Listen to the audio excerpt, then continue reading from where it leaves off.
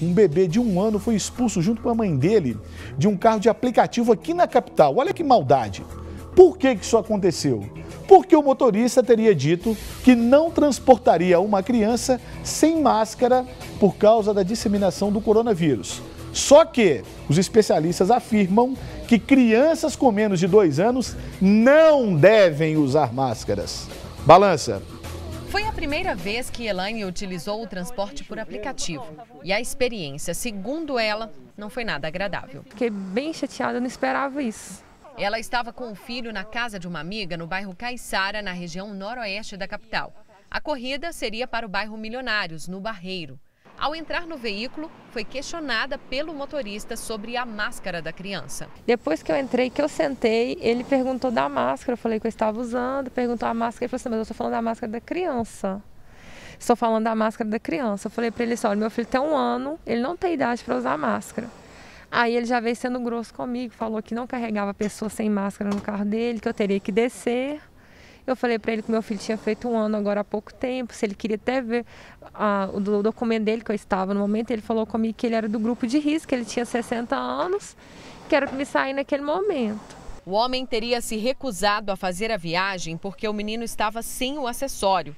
A dona de casa diz que ele agiu com grosseria e ela teve que descer do veículo com o bebê nos braços e debaixo de chuva.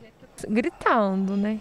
Aí eu pedi para ele 1 minuto até eu ligar para minha amiga de volta, para a mãe dela voltar, né, com a sombrinha. Ele falou que não podia ficar nem meio minuto mais comigo dentro do carro com o bebê. O caso de Elaine acende um alerta. Com que idade crianças devem usar máscaras? Especialistas da Associação Brasileira de Pediatria e de associações internacionais já chegaram a um consenso.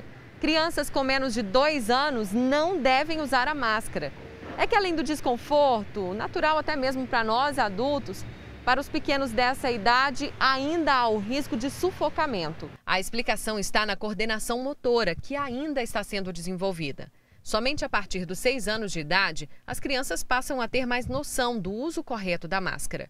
Este infectologista explica que abaixo dessa idade, a utilização do acessório deve ser supervisionada por um adulto. Dos 2 aos 5 anos, a criança tem dificuldade de utilizar a máscara. Ou seja, ela não vai usar de modo adequado. Ela vai tirar, ela vai pegar na parte onde está filtrado a proteção. Então, não vai funcionar. Então, abaixo de 2 anos está contraindicado por risco de sufocamento. Mas até os 5 criança não tem a coordenação e o entendimento correto de como utilizar a máscara.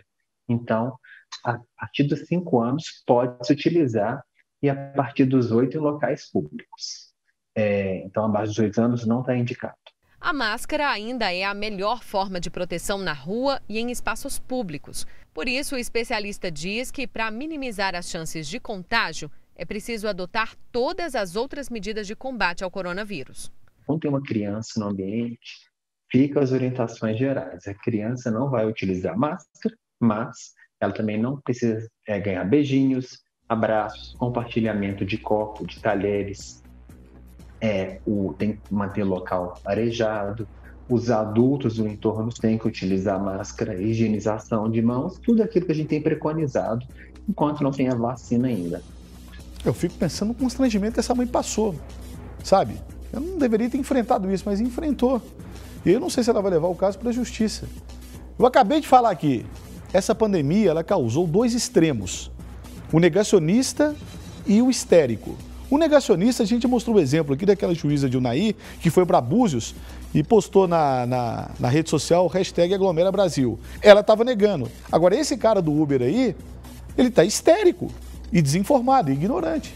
Nós entramos em contato com a Uber, que informou que motoristas parceiros podem cancelar as viagens sempre que não se sentirem seguros, incluindo se os usuários ou seus acompanhantes não estiverem usando máscaras. Disse ainda que o usuário também pode cancelar sem qualquer tipo de taxa, caso o condutor esteja sem máscara.